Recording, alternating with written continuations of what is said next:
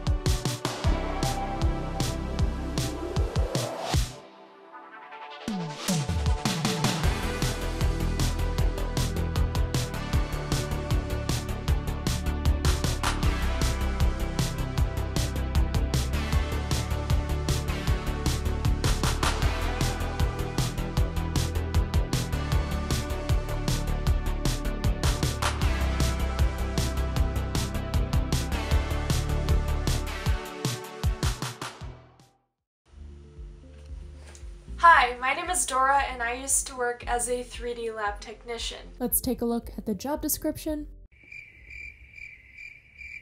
Basically a lot of words to describe anything and everything related to the 3D printing machines themselves and the parts that came out of them. Our lab had some of the coolest industrial grade 3D printers from Stratasys, including the Fortis 900MC, a large form factor FDM machine, as well as the F370, which was capable of doing Dyrent, a nylon filament, as well as TPU and ABS carbon fiber. The recently acquired Origin 1 by Stratasys, their first resin 3D printer, as well as a metal powder bed based system.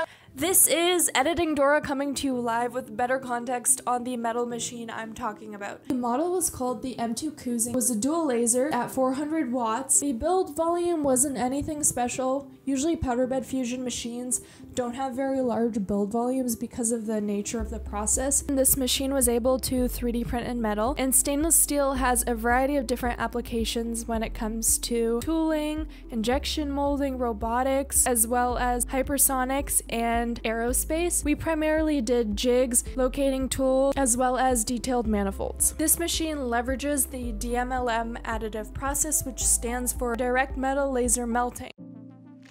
This was a crazy opportunity to have as a co-op student, considering 3D printing up until the point that I got this job was honestly just a hobby. When the pandemic hit and lockdown was a thing, I bought my first Ender 3 version 1, and the rest is history. That printer and the hobby as a whole soon became not only something I like to do for fun, but also part of my undergrad research, and then became my work shortly after, which is crazy to think how 3D printing is so full circle for me. So I'm happy to share a day in my life at my old job as a 3D technician.